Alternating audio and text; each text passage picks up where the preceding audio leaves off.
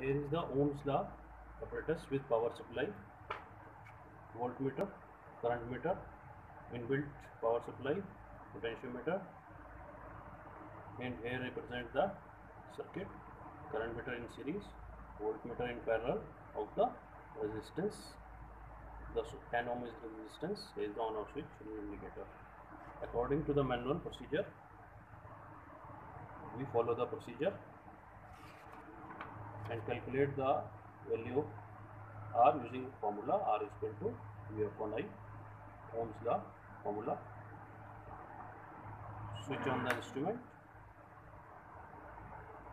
Initially, both voltmeter and current meter is 0. Initially, potentiometer at minimum value. Now increase the value in small steps. Note down the voltage and current. Now you can see 1 volt 100 milliampere. So here is the